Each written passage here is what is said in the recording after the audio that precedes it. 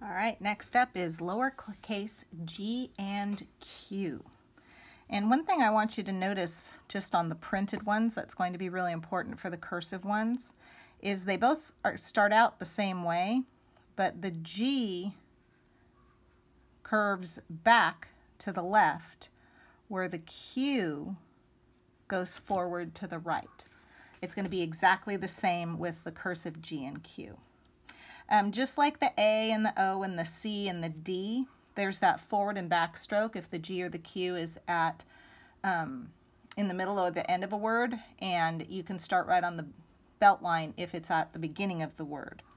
So with the G, I start just below the belt, I come up around and meet up, below the belt, down around, meet up, and through the foot. Kind of looks like a 9 right now, right?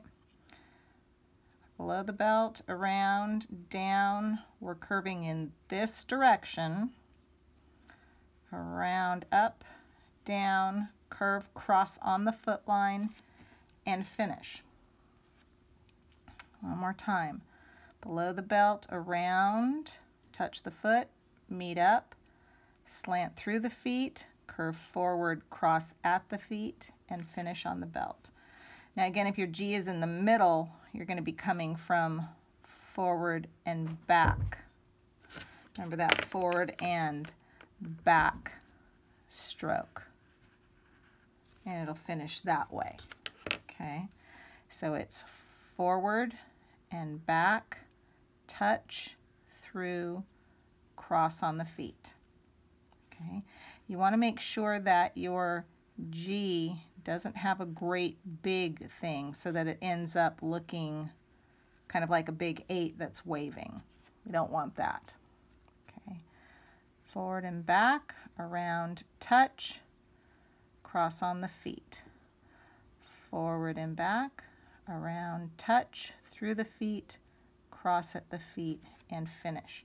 And remember, this one is curving in this direction, to the left. Okay. Now our Q is going to start the same way, just below the belt, up, around, and touch, below the belt, up, around, and touch, and straight down.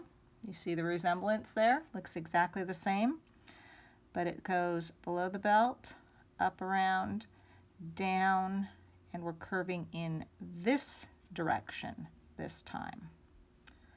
Around, down, touch on the feet, and up. Okay, below the belt, around, meet up, through the feet, forward, and touch the feet. Okay, and the same thing if the Q's in the middle, although that's very rare. It's the forward and back, through the feet, touch the feet, and up.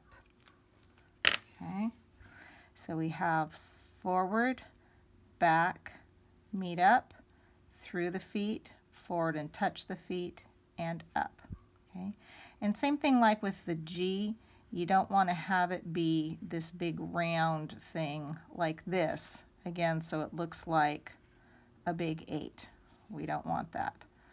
Forward and back, through the feet, forward, touch the feet, and up. Forward and back, through the feet, forward, touch the feet, and up.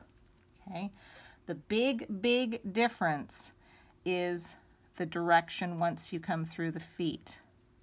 This way to the right for the Q, that way to the left for the G. You want to make sure you practice several lines of each one so you can tell the difference. Great job.